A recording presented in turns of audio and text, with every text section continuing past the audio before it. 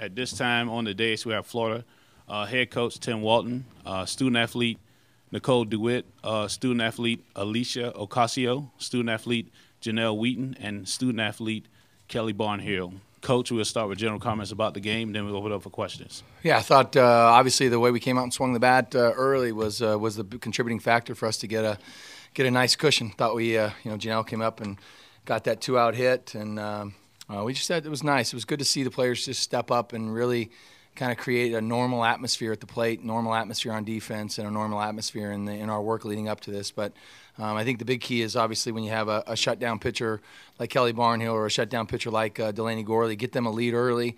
It makes everybody feel a lot more comfortable. The swings can open up a little bit. But give credit, I think, to our kids. Our coaches didn't do anything different. We didn't put any added pressure on them. We didn't. I think I said it the other day. It's just going to come down to players if they can handle this moment. And I thought our players came out and handled this moment very well. All right, we're going to open up for questions. Tim, there's been a sense all season, I guess, that offense is kind of, if there is a question mark to your team, it's the offense. At the same time, you're near the top of the SEC and on base slugging, all those stats. What is the story of the offense this season, and how do you feel about it right now? It's good. I mean, I haven't been pleased with it. I think I've been pretty open about that. I don't think they've been pleased with it, and we've been pretty open about that as well. But I think when you see the number 1 in front of our name, it says number 1 Florida. You expect home runs, and you expect a ton of hits every game, but it just doesn't happen. And I think that it's probably a little bit more it's probably more the expectation than it is lack of offense. We've got a lot of players, and if I went through the lineup of our 9 starters, 5 of those starters have not played at this level for as many at-bats as they've had this year. At least looked up, Alicia Ocasio has got her 54th hit, went over the fence today, and Chelsea Herndon has 100 and some at-bats. And we just have kids that haven't done it before, and I think that anytime you've looked at, Kaylee Kvistad hit 251 as a freshman. So I think the expectations were that we were going to come out and kill the ball, and we don't. But I think that overall we've had stretches where we've been really, really good offensively, and I think it's come down to just a little bit of contagious hitting. And like you saw today, we're capable of that. We do it a ton. But part of it might be that we had to face our pitchers all fall long. We probably had about 60 at-bats all fall. Maybe we went into the season with a little lack of confidence. So maybe we'll have to change it up and go a little machine style next year and give them a little more confidence. All right, we have the young lady, young man back there, then young lady here. Young man, thank you. Really appreciate that. For Janelle and Nicole, just the 2 RBI singles, given that lead, give a 4-0 lead to Kelly is probably like a 6-7 run lead to most. Just can you speak to what he's talking about just in terms of going up there and not putting pressure on yourself and just getting a nice clean at bat? The two of you, please. We'll have Nicole answer first. Oh. I think it's just mainly getting those runs for Kelly because, I mean, having the lead always makes a pitcher feel better, and then letting Kelly do her thing and not worry about if she has to be so pinpoint with everything. I think that's the main point for us to get the lead early and just start attacking early. So I think that's a big deal for us. I think scoring in the first inning was very crucial, especially for Kelly. She, her pitchers were moving a lot better later in the game, so I think that she felt a little more comfortable. And just getting those runs, it makes it easier for us and makes it more fun and less pressure up to bat. Kind of going off what Graham said about the offense, Alicia, you guys, it has been critical this year for you guys to produce at the plate. Talk about, was there something different today, or did you guys just want to come out here and just make a statement like, this is our offense? I think we did want to make a statement.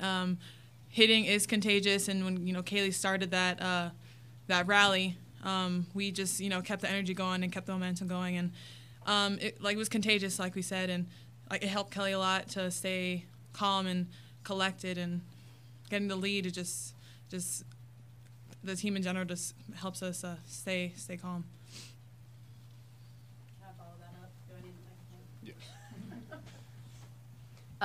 Your home run, what pitch did you see? What were you looking for? Take us through that at bat. Well, she has really good movement, Samantha Shao, and she pitches a lot of rise ball, so I was just telling myself to stay on top of the ball. And before that last pitch, Coach told me to choke up, and I did, and I think that really helped me with that hit a lot.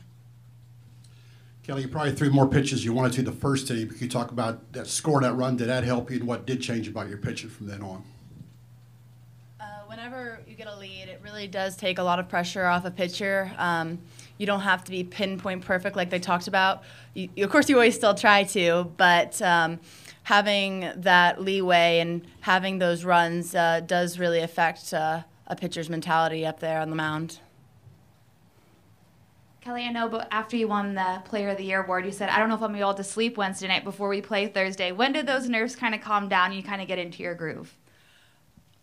Probably after the first inning. After we got those runs, it was really nice. It just kind of, not like the really bad nerves, but kind of like the butterflies. Just kind of going in there, getting comfortable on the mound, and just going after batters because I knew my teammates had my back on the field and when they were hitting. Back to Nicole.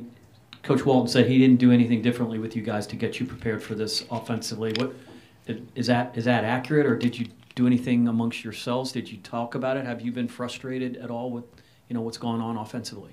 No, I don't think we're like frustrated. I know we all know what we can do on up to bat. I mean, we have points of the season where we're just hitting the ball like crazy and stuff. So I mean, I think we're just sticking with what we know what we know how to do, and I think that was the biggest point for us. Are there any other questions? If not, Coach, student athletes, congratulations again. Florida will play tomorrow at 6 p.m. the winner of the LSU-UCLA game. Thank you. Thank you. Do you need a softball bat? Do you want to save $30? SoftballJunk.com is offering an additional $30 discount off the price of all non-sale softball bats on their website. That's right, $30. So the next time you buy a bat, go to softballjunk.com and enter the code FPTV30 during checkout. And wham! You just put a cool $30 in your pocket.